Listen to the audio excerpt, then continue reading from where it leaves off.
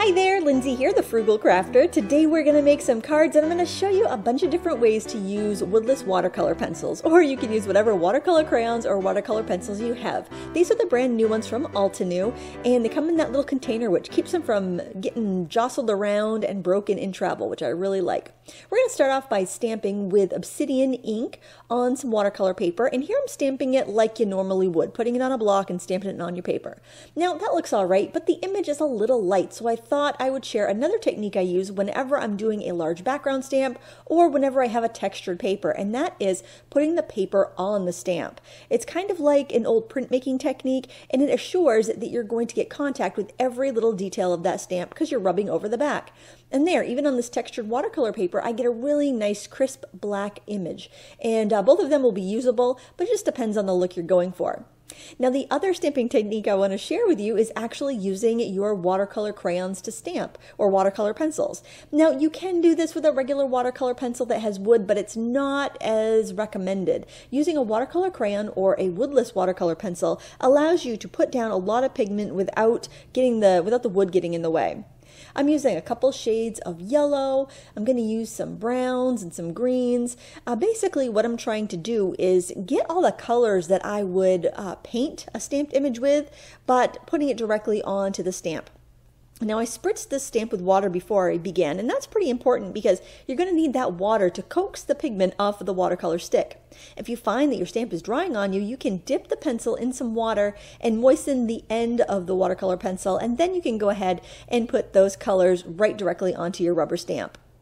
The last color that I'm going to add here is a complement, which is purple. Purple is a complement of yellow. It's really exciting to have those colors next to each other, but you want to put those crazy colors on last so they don't make mud.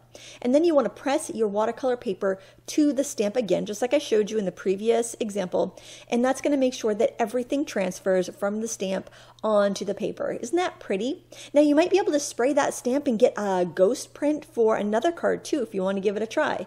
And you can even do that on regular cardstock. But I definitely like to do this first one on watercolor paper. Now depending on how much pigment you have, you may just want to use a wet brush and drag some of the color around like I'm doing here. But if you want to have more color, you can use the watercolor pencils to add more color. Now when I'm doing a project like this, what I like to do is scribble my watercolor pencils onto a palette. And this little dish here has ridges on it. This is actually just a trinket dish from the Dollar Tree. I thought it was so cute and just the perfect size when I need a little ink palette. And so by scribbling the watercolor pencil onto the dish, I can pick it up just like paint off a palette, and it works very well. You can see I'm going to do that with all the colors that I used in this piece, and you want to keep repeating the colors you've already used. I know you have 24 colors there, so it's really tempting to put 24 colors on your project, but limiting it to 5 or 6 will really make the painting look a lot nicer. It'll make the card have a lot more harmony to it, and it will look a lot more sophisticated. So try not to grab a new color unless you absolutely have to. If you can mix what you need from what you have, that's always a better idea. And sticking with a more limited palette always looks more chic and pulled together. So keep that in mind as you're creating your cards. When you are painting this, think about the places the sun would hit the petals. That's where you want your lightest yellow, like more of your lemony color. And then areas that are tucked behind, petals that are tucked behind other petals or in close to the center, they're going to have a darker tone, such as more of an orangey yellow or brownish yellow, or maybe even a little bit of a reddish color.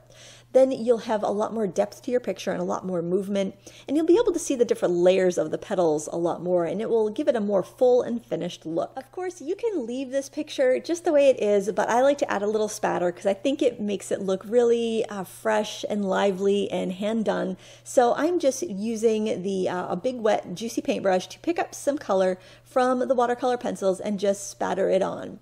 You can also drag a wet brush across the watercolor pencils and flick it on that way. It just depends on the look you're going for. The wetter the paint, the bigger the splashes you're going to get, so keep that in mind. And if you want really fine splashes, you could scribble it on a palette and use a toothbrush to pick it up. That works really well for that technique. I think this is really pretty, and I hope you'll loosen up a little bit with your painting. And if you get any spatters where you don't want it, all you got to do is blot it with a tissue or paper towel. Now I want a really artsy look here, so I'm going to tear the edges. So I just have a straight edge here, A ruler would be fine, anything really. And I am just tearing off the straight edges so that I end up with kind of a freeform artsy look. Now you can save those pieces you tear off for sentiments later, which I'll show you coming up. But I just think it's so pretty to have a nice natural deckled edge. And with watercolor paper, hand tearing works a lot better than trying to use like a deckle edge scissor, which can sometimes snag watercolor papers. Now, another thing I like to do when I'm hand tearing an edge is to add a bit of color to it. You could do that with an ink pad, but since I've got leftover paint on my palette, I figure why not? Let's just pick up some of that leftover paint and go along the edges. We have a lot of orange in our scene, so by adding blue, which is the opposite of orange, it gives it a nice pop and really makes it look fantastic. Make sure you let your watercolor panels dry completely before you go ahead and put them on a card, because it can be difficult to adhere down wet paper. So for this technique, we are going to use that second image we stamped where we pressed the paper to the stamp and got that really nice dark crisp image. And what you want to do is color with your main color like I did with the light yellow, and then go in and add shadow with an orange. And then you're going to liquefy the color. Now notice how you don't need to cover every single spot, because when you add water, your colors get a lot vibrant and they're very easy to manipulate and move around. Then you can use color on your palette. Remember, we just scribbled our pencil on our palette. You can use that to add shadow, add subtleties, tweak the color a little bit. It's very versatile, just like you'd use your watercolor paint. Now, since these are pencils, you can get a lot of detail. These come pre-sharpened, and it's very easy to color within the lines here and then just add a little water to intensify. If you need to sharpen these pencils, what I recommend is let them dry, sharpen them out, but sharpen them over a palette so you can save the shavings to use as paint later. After I sharpen my pencil, I would just give it a spritz of water and let it sit in my palette, and it becomes a pan of paint, which is really handy. I haven't sharpened these though yet. Now, getting a blend is really easy with these. All you have to do is color down your main color like I did with the green, and then you could add that turquoise into your shadow area. And once you go over it with a little bit of water, it becomes a beautiful gradient blend. And it's a lot easier to do than with alcohol markers. So if you've struggled with alcohol markers in the past, but you like that gradient look, give watercolor pencils a try, because I bet you'll find them quite a bit easier to use. I'm using the Altenew water brush for my water brush here, but you could always use a standard brush and a cup of water. It makes no difference. It's whatever you prefer and whatever you have on hand. So continue on in this manner and finish coloring your image here. Now, I did heat set my ink before I began painting. It's very important if you're going to use a pigment or a hybrid ink like the Obsidian Black from Altenew, their hybrid ink, that you let it dry completely or heat set it. That way it's not going to react with the water. If you stamp it and then jump right in with the paints, you do run the risk of smearing it, and that's not a pretty look. Now, I wanted to have a little bit more liveliness in the background. I thought this looked a little fussy. So what I'm doing is I'm just using a flat paintbrush, just a regular watercolor brush, and I'm just adding swashes of color here and there, and just kind of building an interesting, almost patchworky looking background. I think it looks really pretty and adds a nice contrast to the detail of the flower stamp. And you can use any color that you've already used in the image. I'm liking the purple and the turquoise because I use those as accent colors rather than like a main color. So I know my yellow flowers are going to stand out against them. And then a little bit of green doesn't hurt. That looks really nice too. I like this. If you don't like it, you can keep your background plain or one solid color. It's completely up to you, because that's what I love so much about stamping and mixed media, is that you can make it fit your preferences. And with a stamp, you can stamp it as many times as you like and experiment until you get just the look you're going for. And who doesn't love a card to share? So for this last demo, what I did was I sprayed the paper before coloring. Look at how bright those colors are when you do that. When you have wet paper, the color just leaps right off of the stick as you're coloring. So you can get some really bold colors. In fact, something you could do if you don't mind your supplies not being pristine is you can actually break off small pieces of the woodless watercolor pencil, sand off the varnish, and use it for really big direct-to-paper applications. So really, the sky's the limit with these products, and you really have a lot of fun with them. So I'm also doing some spattering, and I love how the colors kind of diffuse on the wet background.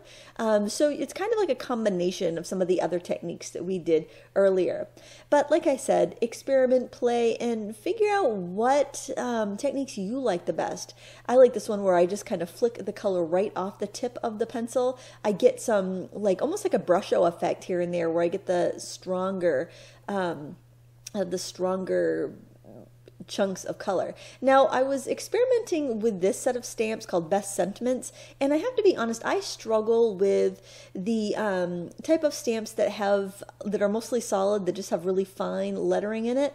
I ended up stamping this a few times and heat embossing it, and I didn't end up using these because I just wasn't completely happy with the results I was getting, and I also thought the sentiments that came with the sunflower set looked a little bit better with these cards. So I did give it a whirl, but I wasn't that thrilled with that. So if you guys have any tips on how I can get a really good impression with those shadow stamps with really fine sentiments, please let me know in the comments below, because it's something I've always struggled with as a stamper, and I bet you guys have an answer for me.